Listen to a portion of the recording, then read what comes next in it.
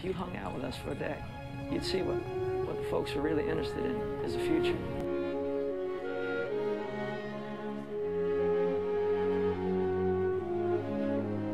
It is cold here, Sam. These are friendly people. Reminds me a lot of home.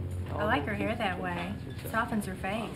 Yes. It could be longer, though. I think that if you hung out with us for a day, you'd see what the folks are really interested in is the future. He's gotten fat.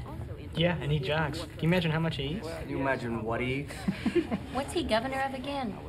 Let me see. Governor, just to set the record, Georgia. Did you have an affair with Not Florida. Now, Sam, I am not going to dignify that trash, and I'm disappointed at a time when the American people have an awful lot they're concerned about. That I saw a picture of the hairdresser. Not we've bad. had some tough times in our marriage, but we've worked them out. I don't think this is fair. People suffer and struggle and go through all sorts of crazy things. The important thing is we're still here. And if you want to draw a political lesson from that about Jack Stanton's character, here it is. He will stick. He will work through the tough times.